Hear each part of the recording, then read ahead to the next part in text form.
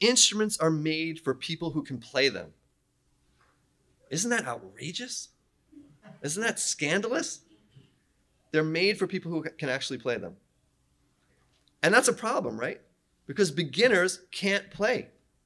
They're not yet players. They don't know how to do it. Again, I think, there should be outrage on the internet. We should submit patches.